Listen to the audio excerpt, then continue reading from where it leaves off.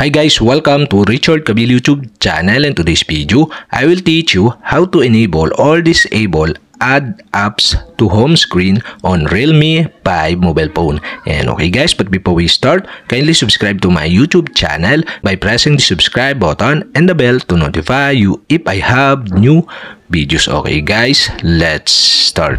So okay guys, here in your Realme 5 mobile phone, you'll have to do is go to settings.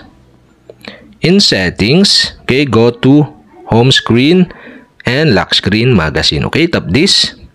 In home screen and lock screen magazine, okay, you can see here the add apps to home screen. And on the right side of this, you can see the switch button. And okay guys, to enable the add apps to home screen, you'll have to do is switch on the switch button on the right side. If this turn on, newly downloaded apps will be added to the home screen.